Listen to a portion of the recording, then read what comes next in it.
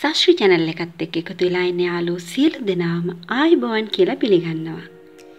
ඉතින් ඔයාලා දැනටමත් දන්නවා අපි එකම දෙයකට සීමා නොවි එකිනෙකට වෙනස් මාතෘකා ගැන කතා කරන channel එකක් කියලා. ඉතින් අපි හිතුවා අපේ අලුත්ම වීඩියෝස් පෙළ විදිහට professional audio එහෙමත් නැත්නම් pro audio system ගැන ඔයාලට දැනුම ලබා දෙන්න. ඉදිරියේදී මේ වීඩියෝස් පෙළ තුලින් ලංකාවේ ඉන්න මේ විෂය පිළිබඳ ප්‍රවීණයන් එකතු කරගෙනම දැනුම ලබා දෙන්න අපි සූදානම්.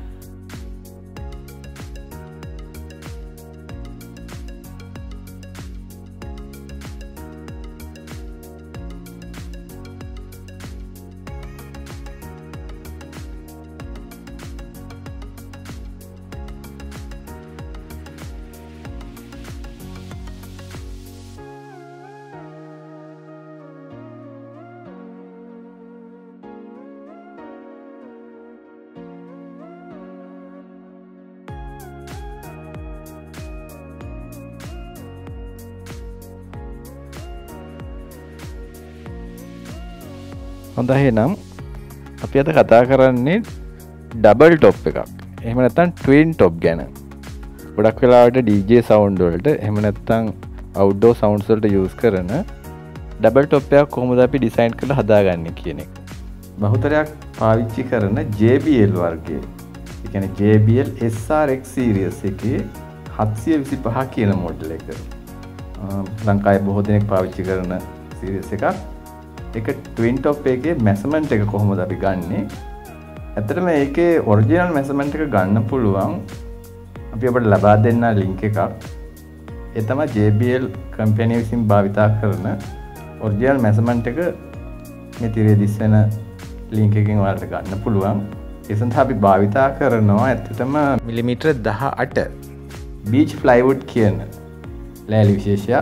ලංකාවේ වෙළඳ පොලෙන් ගොඩක් ගුණාත්මකභාවයෙන් යුත් ලෑලි ලබා ගන්න ස්ථාන කිහිපයක් තියෙනවා. ඒ තැන් වලින් අපිට තෝරගන්න පුළුවන් මිලිමීටර 18 බීච් ප්ලයිවුඩ් කියන එක අඩි 8යි අඩි 4යි සයිස් වලින් ලෑලි ගන්න පුළුවන්. ඊළඟට අපි බලමු කොහොමද මේක ඩිසයින් කරලා හදාගන්නේ කියන එක. හරි, දැනටමත් ඔබ දන්නවා මේ මෙෂර්මන්ට් එකෙන් බොක්ස් එක ඩිසයින් කරගන්න විදිය. ඊළඟට අපි විශේෂයෙන්ම කතා කරමු මේ සඳහා භාවිතා කරන ස්පීකර්ස්. විශේෂයෙන්ම සඳහන් කරනවා නම් ලංකාවේ වෙළඳ පොලින් ගුණාත්මක භාවයෙන් යුත්, එතකොට ඒ සඳහා රීසනබල් ප්‍රයිස් එක සාධාරණ මිලකට ගන්න පුළුවන් ස්පීකර්ස් වර්ග කීපයක් සඳහන් කරන්න පුළුවන්. JBL සඳහා විශේෂයෙන්ම නිෂ්පාදනය කරපු JBL ස්පීකර්ස් නම් අපිට ලංකාවෙන් මිලදී ගන්න බැරි වුණත් ඒ සඳහා පාවිච්චි කරන්න පුළුවන් ඊළඟට P audio. P audio කියන්නේ ඇත්තටම තායිලන්ත නිෂ්පාදනයක්. ඒ වගේම BNC එක ඉතාලි නිෂ්පාදනයක්. අපි P audio ගැන විශේෂයෙන්ම කතා කරමු මේ ට්වින් টොප් එක ගැන. මේ සඳහා අපි යොදා ගන්නවා P audio series එකේ P150 22/26 කියන අඟල් 15 ස්පීකර් එකක්. තවදුරටත් කතා කරනවා නම් ඒ සඳහා පාවිච්චි කරන කම්ප්‍රෙෂන් ඩ්‍රයිව් එක එහෙම නැත්නම් හයිස් කියන එකට BMD 750 කියන ස්පීකර් එකත්. මේ ස්පීකර් දෙකට අමතරව මම තව එකක් හඳුන්වලා දෙන්නම් ඔබට.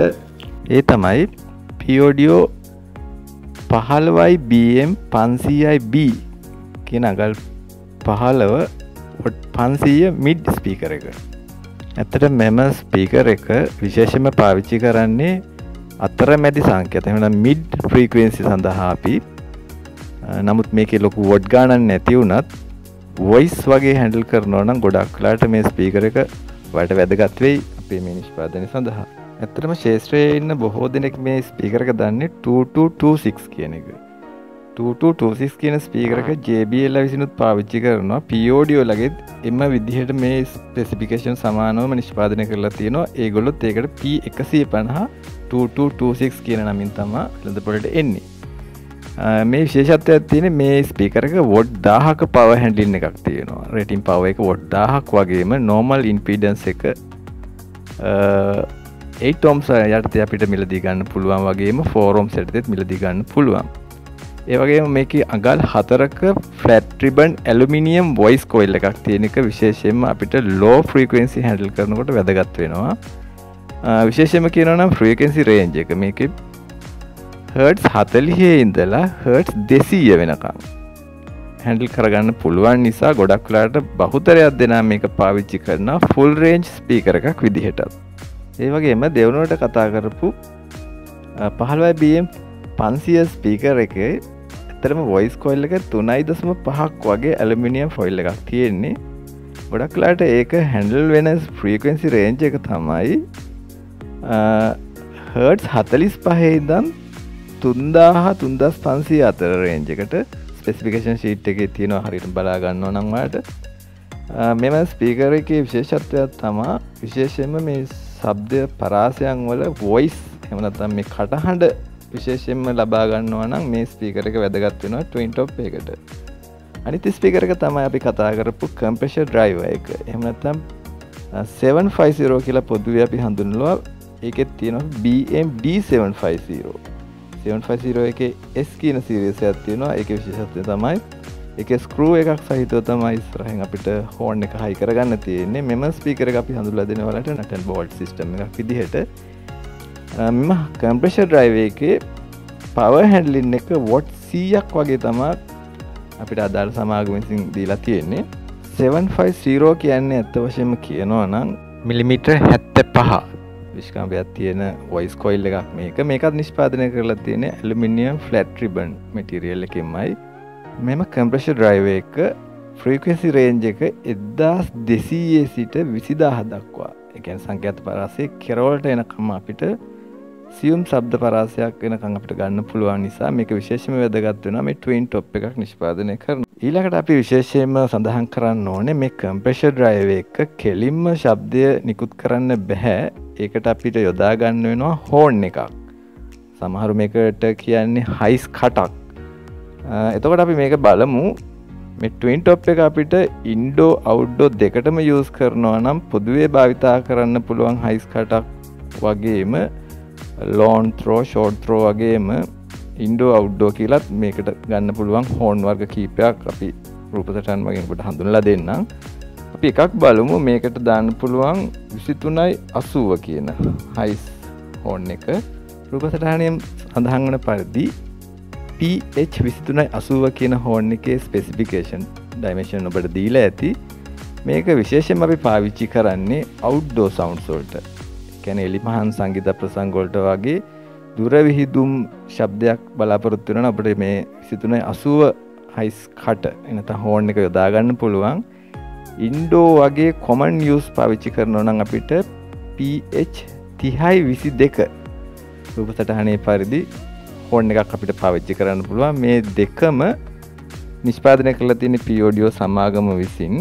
ඒ වගේම ට්වින් টොප් එකට අපි අඟල් 15 ස්පීකර්ස් දෙකක් පාවිච්චි කරන නිසා ඔයාලට කැමති නම් මේ 2226 කියන ස්පීකර්ස් වර්ගයෙන්ම දෙකම ඕනනම් පාවිච්චි කරන්න පුළුවන්. එහෙම නැත්නම් P150 2226 ස්පීකරයක් සහිතව මම දෙවනුවට හඳුන්වලා දුන්නු 15BM 500B කියන ස්පීකර් එක. මේ ස්පීකර් වර්ග දෙක සහිතව BMD 750 කියන කම්ප්‍රෙෂර් ඩ්‍රයිවර් එක මේ සඳහා පාවිච්චි කරන්නත් පුළුවන්. ඊළඟට අපි බලමු වෙළඳපොලේ මෙම ස්පීකර්ස් වල සාමාන්‍ය මිල ගණන් කොහොම වෙයිද කියලා. ඇත්තටම තායිලන්ත නිෂ්පාදනයක් අපිට ලංකාවේ මිලදී ගන්නවා නම් 2226 කියන P150 2226 ස්පීකර් එකක් දර වශයෙන් රුපියල් 27000ක් 28000ක් වගේ මිලකට ලංකාවේ මිලදී ගන්න පුළුවන් වේවි. ඒ වගේම 500B 15BM කියන 15 ස්පීකර් එක ඒ ස්පීකරේ රුපියල් 18500ක් 19500ක් අතර වෙයි දල වශයෙන් ලංකාවේ වෙළඳපොලේ. ඒ වගේම 750 BMD 750 කියන කම්ප්‍රෙෂර් ඩ්‍රයිවර් එක රුපියල් 15500ක් 16500ක් අතර මිලකට ලංකාවේ වෙළඳපොලේ මිලදී ගන්න පුළුවන් වේවි.